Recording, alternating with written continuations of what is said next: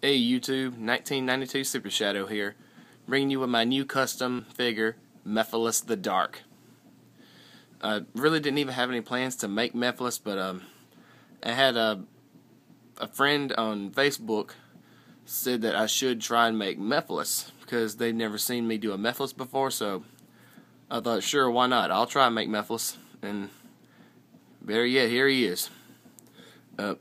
And for the record, I really didn't expect him to stand up with the feet that I've given him, but he actually stands up just right, considering about how I had to make the feet from scratch.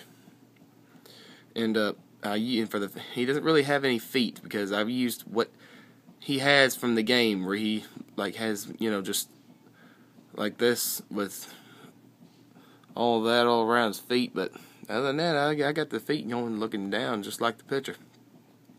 And for the hands where they're open, I use the Free Rider's jet hands to put on him, and I just use the Super Sculpey to sculpt the rest of it.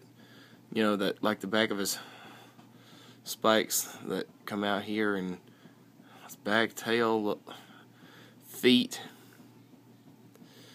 the points on his fingers, and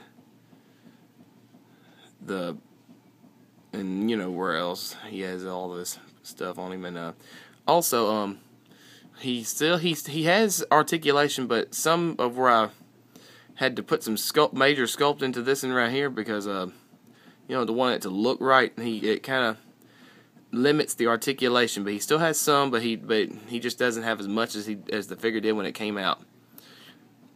But other than that, the evilest character in the Sonic the Hedgehog games is now here, and now here to stay. And so there you have it. Here is Mephiles the Dark. And you can comment, you can rate, subscribe, and when you can leave comments and all this, major stuff. And see you when I make my next custom. This is 1992 Super Shadow, signing out.